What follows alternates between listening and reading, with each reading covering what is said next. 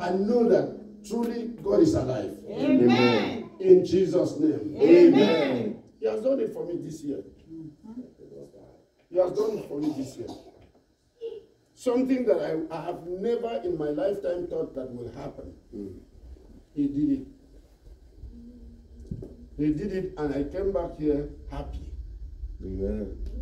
And he exposed those who went there, because we prayed, God, whosoever comes here with wickedness, expose the person. So we finished what we went for and came back here. But what happened? The people who collected those gifts, they started exposing themselves. I'm a witch. This is the person I've killed. I'm a witch. This is a person I've killed. This is my member. We are together with this. We will tell you to tell people who you are. But we said, we prayed here, Lord, we are going home. We want you to show the people that you are still alive. Amen. That you are still God, a living God. Amen. Because people say there is no God. If there is God, why should something happen to me and God doesn't take action? God is not like man. It's a patient God. He will wait until your cup is full and overflow. That is the cup of sin. When it flows full and overflow, then it starts dripping. Then you pick it by yourself. Because what they did when we have left is exactly like that.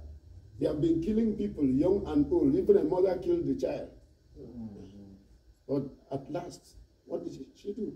She has to tell the world, I killed her. There was a time in my place, we have one language, we said, Akpanika Manata.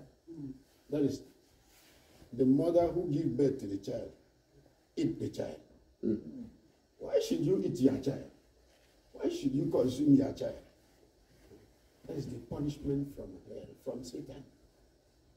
Satan wants them to do it, but who will punish them? Satan.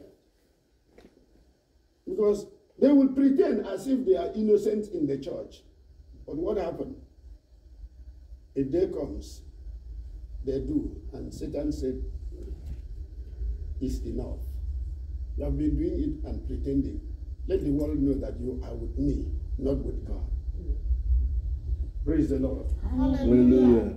This is a journey of Christ on earth. It began since yesterday.